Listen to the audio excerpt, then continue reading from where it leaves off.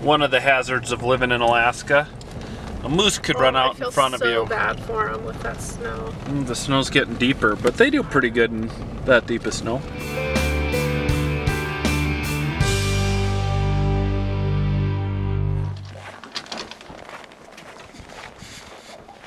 Chaga knows what you're doing, Dad.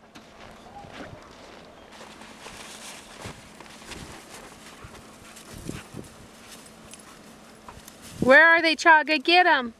Get them, Chaga.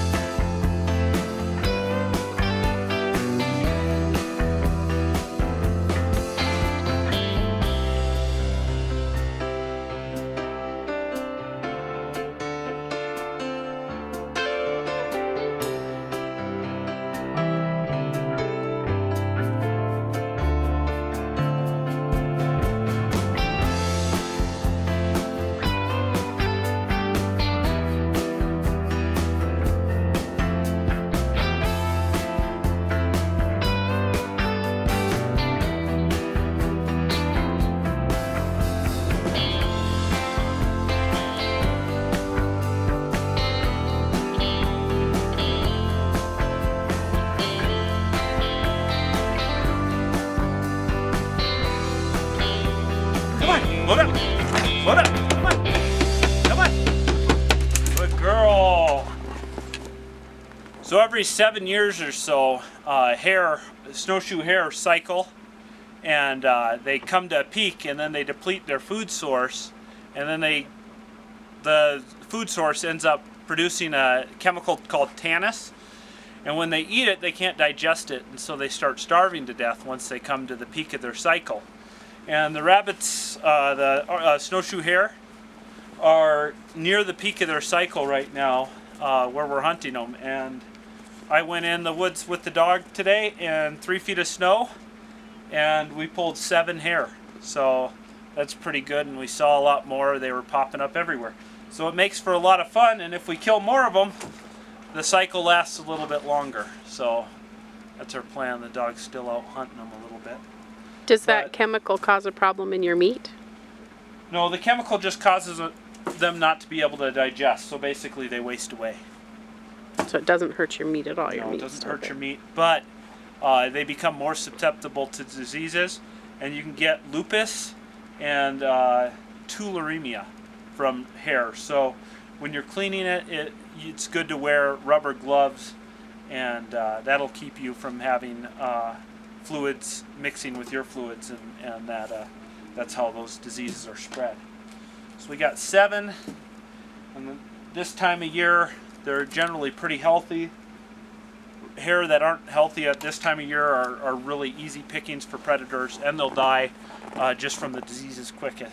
So they say any month that has an R in it is a good month for hare, that you don't have to worry too much about diseases. But it's the summer months when the living's easy for them, that they can survive the diseases, and the diseases go through them. But the predators, they follow the up cycle, and they'll peak about a year after the hare crash. So we're getting all our fun in right now and putting a little meat in the freezer. I love snowshoe hare, and it's a real mild, a really pleasant flavor, and yeah, so we'll probably do a little bit more hare hunting this year still. But 7's pretty good, and I got a nice little spot now. And these guys are brown in the summer, and then their winter coats grow in over their brown, and they grow in white. So they turn white in October, and then they turn brown again in May.